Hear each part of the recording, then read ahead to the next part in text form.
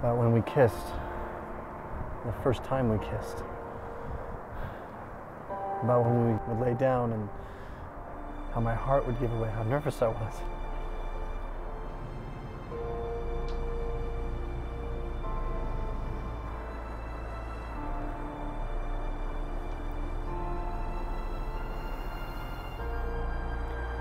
But you know that we can't.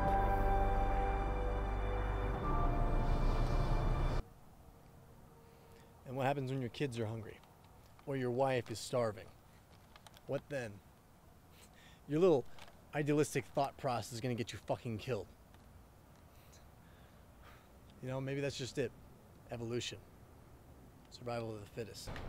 You can't keep running off into every fight without thinking. I was thinking, okay? No, you weren't. You didn't know what was down here. I knew that there was infected in the complex, okay? What else was I supposed to do? You were told to wait. One person against the infected aren't good odds, Carter. I think I did all right.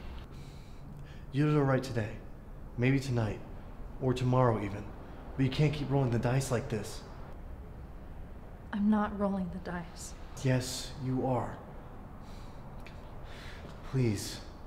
I care about you too much to see you get hurt. Or worse.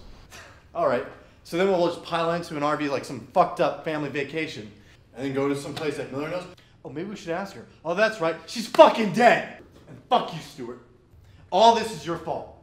You could have kept us inside, barricade the windows, maybe set a perimeter around the RV, but no. You have 6 people guarding a fucking perimeter the size of a football field.